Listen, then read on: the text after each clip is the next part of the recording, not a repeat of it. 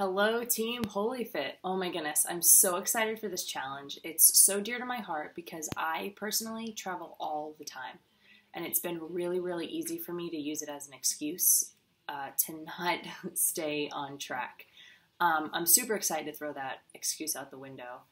A few months ago when I joined Holy Fit as a coach, I set a goal for myself, and it was to make sure that I would work on continuing to eat healthy while traveling so that I could maintain the balance I've worked so hard to achieve and really just feel good about myself. And that ultimately will allow me to enjoy my travel a little bit more.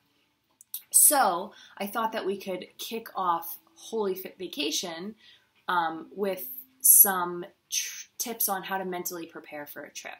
So I did quite a bit of research on this over the course of a few weeks, and there was one thing I found that just really stuck out to me because it was so simple.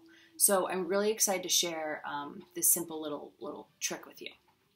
So we know that when before we go on any type of trip, whether it's a road trip or a weekend trip or, a massive 2-month-long vacation through Europe, we plan what we do. We plan what to pack, we plan where to go, we might plan our budget. So it really shouldn't be any surprise that planning mentally for nutrition can go a long way as well. It's something that's so simple that makes a huge difference. So the first thing that you can do is you can think about foods that are a big no-no for you. So what foods are you willing to slide on? So for me, a big no-no food is fried foods. I'm pretty sensitive to them, and they really, although they're really good, they just don't make me feel good after I eat them, and I don't want to spend my vacation feeling like that. So I try to stay away from fried foods. My slides are things that I enjoy, like New York style pizza, bagels, things that aren't the best for me, but I enjoy, and I want to be able to experience those while I'm on vacation. So when we establish these slides and no-nos, it takes away that stressful mental conflict we have with ourselves when food choices are presented to us. It kind of alleviates that guilty feeling after you've eaten something, that post-consumption guilt. And how much does that stink? It's like you sit down and you finally, eat something that you want to enjoy, but you're too busy being guilty or feeling guilty to enjoy it. So at that point, it doesn't even become worth it. So this kind of puts the control back in our hands.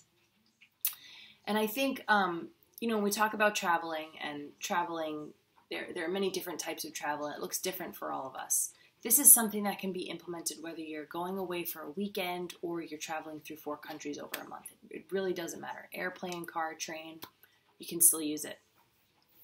For those of you that don't know, I'm headed on this huge summer holiday. I leave tomorrow, actually. I'm kind of, I've done, my thinking about my slides and my no-nos, and I've done that while I've been in the shower. I've done it, laying in bed at night when I should be sleeping. I've thought about it. My point is that it takes little to no time to just think about that. You can really do it at any point. So give that a try. Enjoy yourself on vacation, whether you're, going away for a long weekend or you have a huge trip, or even if it's a staycation and, you're having people come to visit you. Do not deprive yourself of food. That's not what this is about. It's about balance. But make sure you're mentally prepared so that you can feel in control of the decisions that you're making and you can enjoy them more. So Holy Fit, you guys, let's do this. I want you to think about your slides and no-nos, and let's do this and enjoy our vacation. All right? Thanks, guys.